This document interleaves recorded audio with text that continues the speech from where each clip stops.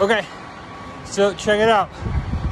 After about an hour's work, we resorted this dumpster, moved everything to the front, and yeah, I got quite a bit of wood. So I'm gonna climb down here and I'm gonna show you that.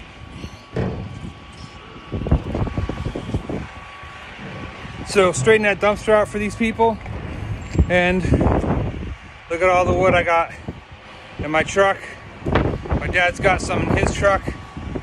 So, like I said, after about an hour's work and some supportive and generous people, they allowed us to come in and get this wood.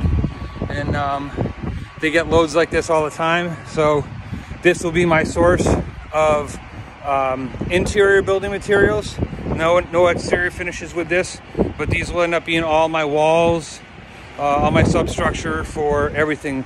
Bathroom, kitchen, counters, cabinets. So it's good stuff, and it's free, and I'm taking it out of the the trash cycle. So pretty cool. I'll show you where I stack it back at the bus when I get back there. So talk to you guys later. Bye.